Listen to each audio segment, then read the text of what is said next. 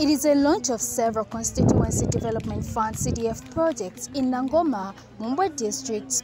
About 3,000 desks have been flagged off for distribution in various schools, and 103 cooperatives have received the Empowerment Fund loans and grants. Nangoma Member of Parliament NZOVU is in the constituency. My desk in Gaza to all 3,000. My boho will be drilling 100. Jagwamba kitusumpuke na wesu mwana mujishi. Taashi maria gulia. Mutalia gulia tumbuo masoseji. Nga maria magwevo. Kwamba sota hiyo kalagabotu. That is empowerment. Empowerment grants, empowerment loans. Other projects launched is the road project for Nativila Senzo Mukupi Road and rehabilitation of Namabanga F Dam.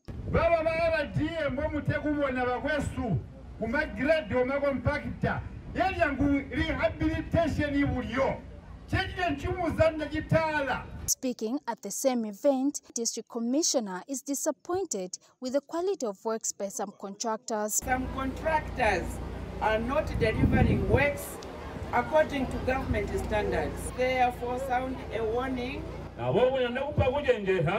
that such a contractors will be found wanting, their contracts will be terminated. And District Education Board Secretary Patrick Mwalula says so far Mumba District now has over 6,000 desks. Just last week we are also having the distribution of the same number of desks in the Mumba constituency, Mumba Central constituency, meaning the whole Mumba district now is scattered for, and with a total of 6,000 desks. The community has appreciated this gesture. Martha Banda, NZOVU News, Mumba District.